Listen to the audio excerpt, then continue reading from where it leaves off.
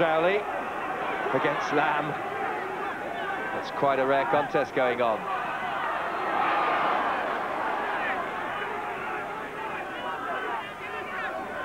Edwards going in to get it out himself. Quickly taken, the penalty given. Darren Edwards to Paramore. This is a great breakout again with Rudy Strowley up to the Newcastle 22. Edwards flipping it out. Oh, what a lovely pass and a wonderful change of direction by Whetstone. This is a marvellous try by Bedford, under the post. Absolutely brilliant and instinctive.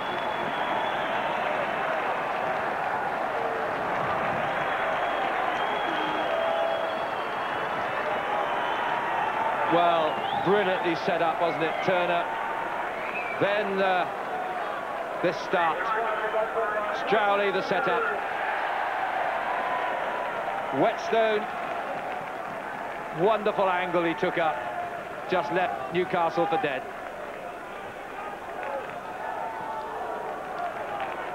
Whetstone with 10 tries this season, and it's a lead of 22, now 24 points to 6, as Raya adds the points. And is this to be one of the great upsets? Frank Warren, who's one of the great financial supporters of this club. Andrew, Twingamala. Again, the Bedford defence splendid. Whetstone it was with the tackle. McCurry now trying to hold up the avalanche. Newcastle within 5 metres. They have it, Armstrong, knock on, but the referee had already been playing advantage. And there's an injury on the far side, which we think may well have been a punch from Popplewell. It's a yellow card. Now, we can see it again here. There's the number 4, Murray, and there's Popplewell. Well, what do you have to do to be sent off if not that?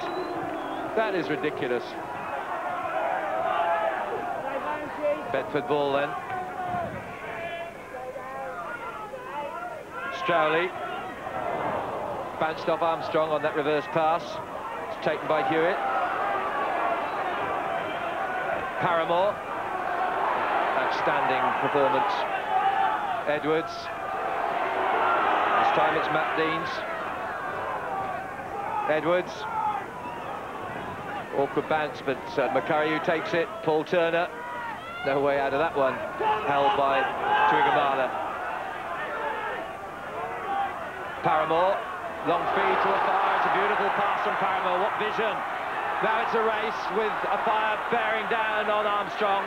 Armstrong with a bit of time, but dispatched in no uncertain fashion by the former Rugby League man.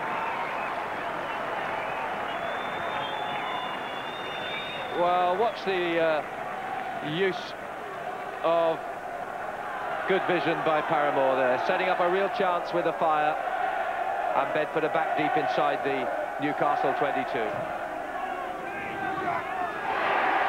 Norman Hadley.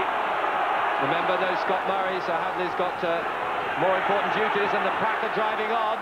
It's there for the line, and the try is given to Bedford. Bedford score. And it looks as though it may be Clem Boyd, is it? The prop forward is receiving the plaudits. Clem Boyd, the 23-year-old, the former man from Curry, may have scored the try. That finishes off Newcastle in this contest. Great forward play. Norman Hadley's line-out was the key thing. Up he goes, 20 stone of him, reaching to the skies. And once more, it was that superb drilling of the pack. The drive on, and then pushing the prop to the line. Referee Lander on hand to award it.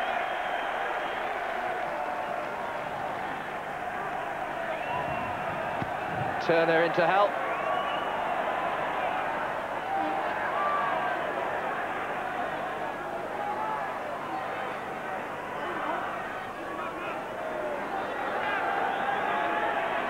Jeff Probin, how does he do it? 41 he'll be on the 27th of this month, the man who made his international debut at 31. going on to win 37 England caps. And disturbingly, I hear from the dressing room that Scott Murray, the man who was punched by Popplewell, has got to go to hospital for bleeding behind his eye. So it's very disconcerting. Tuingamala, meanwhile, has broken clear. A fire there, but on hand in support is Alan Tate, Newcastle's first try. Alan Tate had a wonderful season, a remarkable recall to Scotland colours after 9 years. Formerly of Widnes and Leeds. He's pulled one back for Newcastle with 18 minutes to go. 29 points to 14. And still time, of course, for Newcastle. Eventually, the defence outgunned. Wonderful tackle from Afire, but he had the alertness to see the man on hand, which was Alan Tate. 2 more points from Andrew, and Newcastle are within 13 points now, and plenty of time in which to overhaul Bedford if they can.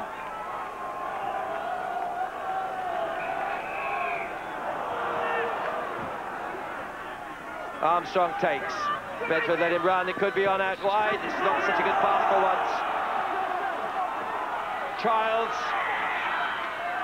just short of the corner. Bedford scurry across. Newcastle drive on. Looking for that try. It's with Donny Weir. Short of the line still. Ball is there. It's a fair challenge. Out it comes over the head, but it goes safely to Tuingamala. Could be 3-2.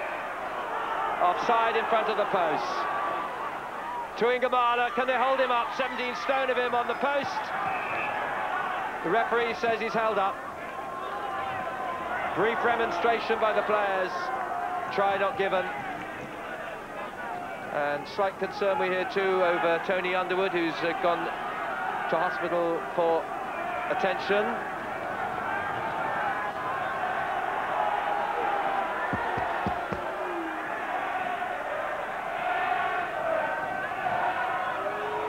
Pat Lamb through and round behind the post with 3 minutes and a bit to go. Pat Lamb actually landing an arm on Paul Turner, but the referee saw it and said it was not an intentional hit or anything like that. Pat Lamb with the score, and that keeps Newcastle still within sight of turning this one over. 29 points to 21. Rob Andrew gets the 2 points. Remember, it was a margin of 13, so Newcastle can now look to a converted try to still win this game.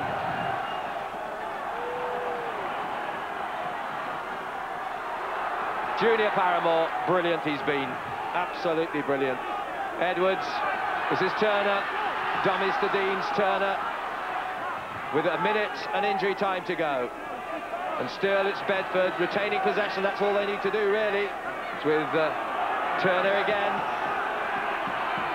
Edwards, reverse pass, little flick to Turner. Still held on. That's McCurry. Still Bedford. Renewed effort here. Deans pounding away at the Newcastle defence. It's Newcastle this time with magnificent defence. Turner trying to burrow underneath. Newcastle bury him. The last half minute and injury time. Ball is there. Possession everything at this stage. It's with Bedford. Darren Edwards goes himself. Looks for the forward support. It comes again. Lovely move. A fire!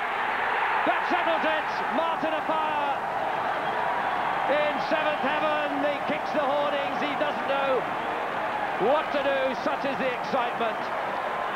Bedford at the last secure the victory. And here is Afire.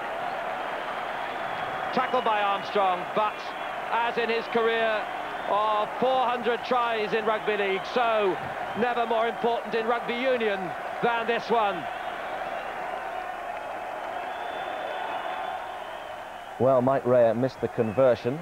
This was very much a consolation try for Newcastle in the dying seconds, scored by Scotland A prop forward George Graham.